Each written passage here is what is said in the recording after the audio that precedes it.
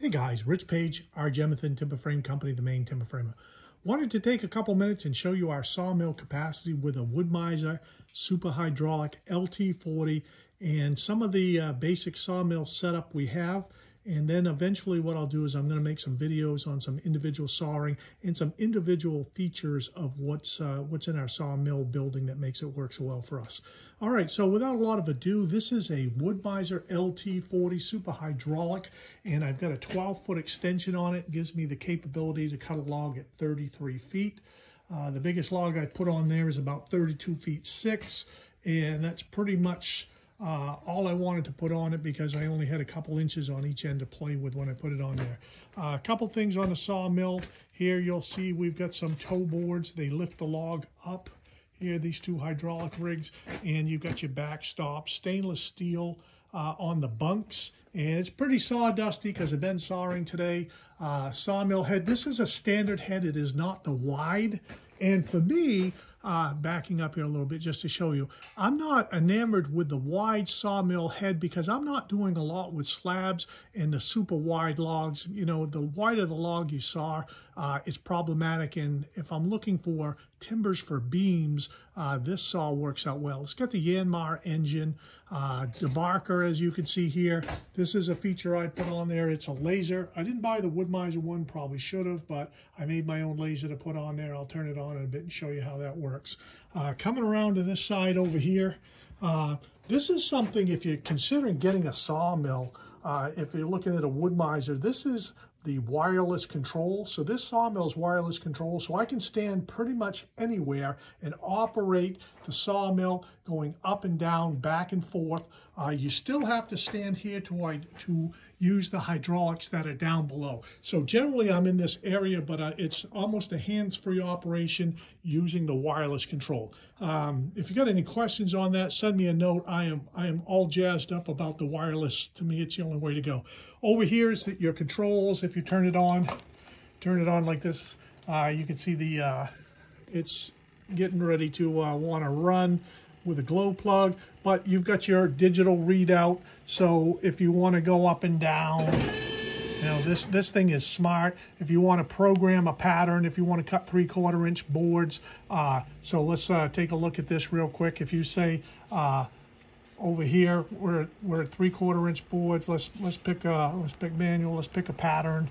Let's say 3/4 inch boards. When you hit the button here, that goes down to a 3/4 inch board, and it takes into account the kerf of the blade, your next cut, and this will give you exactly 3/4 inch boards all the way down to the bottom. So even though it says it's, you know, there's a handful here, it will do 3/4 for the entire length of your log if it's a 20 inch log or a 10 inch log or whatever. And your last one will come out as good as your first one.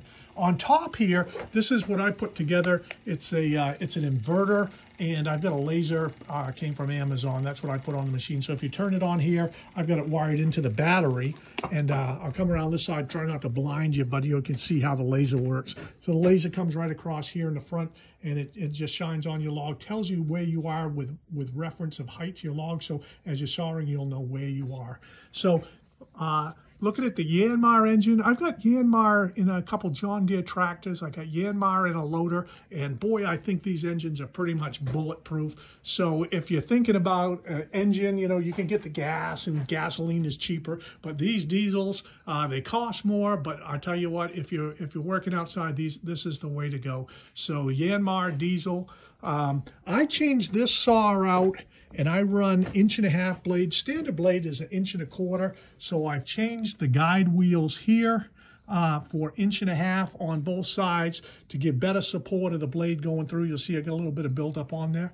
I run a diesel bar chain oil mix for lube on the blade to keep the buildup off the blades. Debarker over here, so that runs in front of your saw. It keeps, you know, it's going to make a pre-cut, so it keeps all the dirt and stuff off your blade, gives you a longer blade life. So it works out pretty well. On this side over here, coming back around, you've got your lube miser.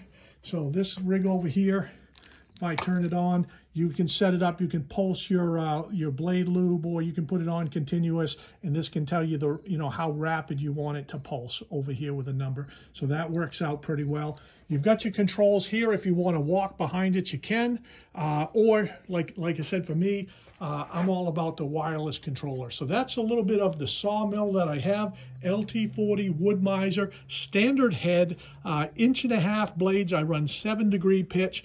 Primarily here, we're cutting pine, we're cutting hemlock. We do cut a bunch of oak. I use some 4-degree blades for oak. But this is our sawmill setup. I'll take you down on the end because somebody might be asking a question, what the heck is this? My door openings on the sawmill are 21 feet, so any log longer than 22 feet, I end up coming in through the short door here in the back, and I put the log tip on here.